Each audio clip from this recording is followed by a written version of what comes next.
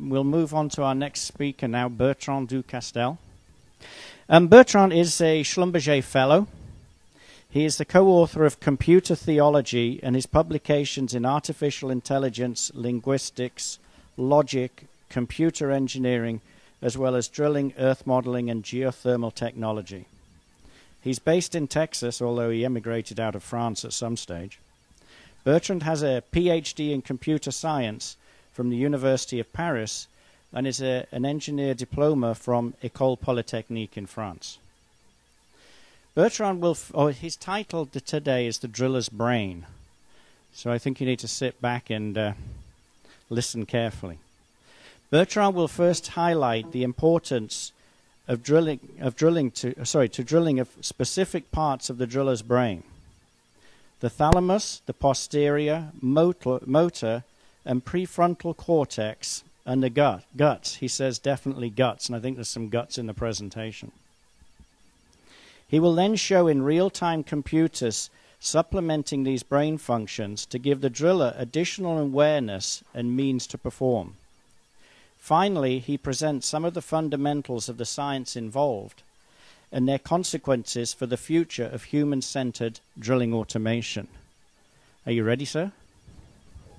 So my name is Bertrand du Castel, and I'm going to talk about the driller's brain, or the way we say it in French, the driller's brain.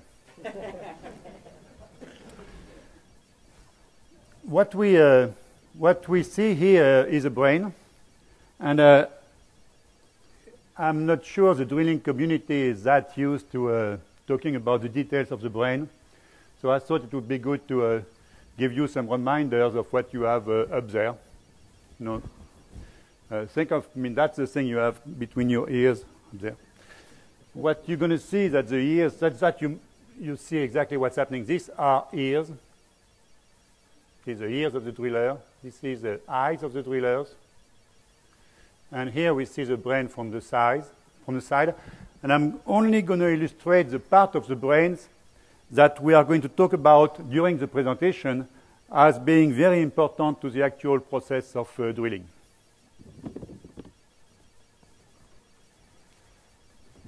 So why are we talking about the driller's brain? Because our industry is exactly in the stage that that was talked about by Clay at the very end of his presentation. Is that we have very experienced, smart, effective people, and they are going to be the driver of the drilling process for many decades to come. So what we have to understand is the association of the driller and the computer, and that's what I'm going to do today. What you have in your brain, which will be important here, is that's your eyes, the thing you have in the front up there.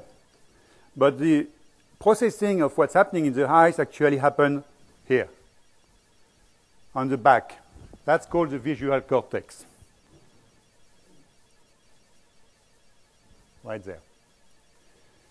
Another part which will be important to talk about is the thalamus, and I'm going to make it simple, so we're going to call it the thalamus, which is what you have here at the very center of your brain, in fact, very close to your primitive brain, and that's what's going to evaluate situations. That's what's going to tell you, you know, whether you need to flee, what you need to do, whether you need to love, that aspect of your being.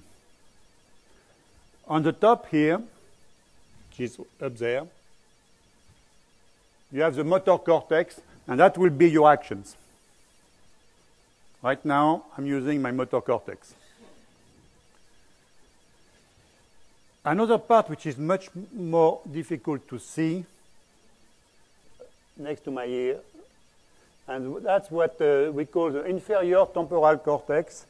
And we're going to see it's very important because that's where you form the concept of objects, of things you manipulate. And finally, we're going to end up with the prefrontal cortex, which is here, which means here. And your prefrontal cortex is where you build what we call a higher level thought processes. So what we're going to see is how all of that plays. But while I was looking at the driller's brain, I thought I would take a coronal view. A coronal view is a view of the brain that you get from the back here. And you see it on the right of my here. And what do you see?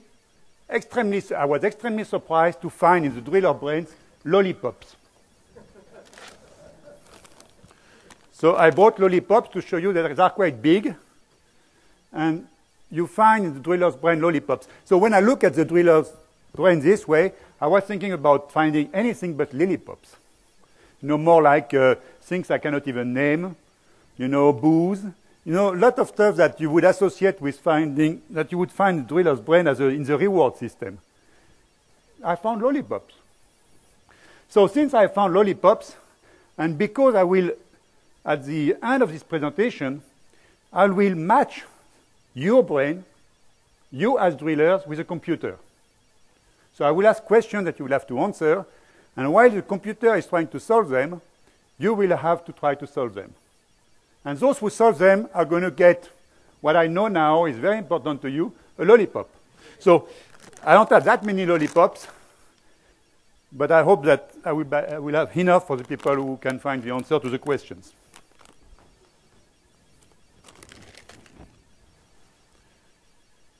On the right, on my screen, you can see things that you are probably much more used to than the actual inner of the brain. What you see is what a driller, I don't have the pointer here. Here's what you see. What will be very important here is to notice there are two parts. The top part on the right is what you immediately see. That's what the driller does. That's the action of the driller on the wall. On the bottom left, you have what makes up the context, the environment in which the driller operates. And in the middle, you have the brain. So what the brain is going to do is a connection between the two. And what we're going to see is, first, how humans do it, in particular how drillers do it, what kind of problems they're trying to solve with their brain, and then how the computers can do it. So the first thing I'm going to look at, and I hope the video will work, we'll see. So what we have here is that we're going to see, we take a driller being in the jungle, walking in the jungle.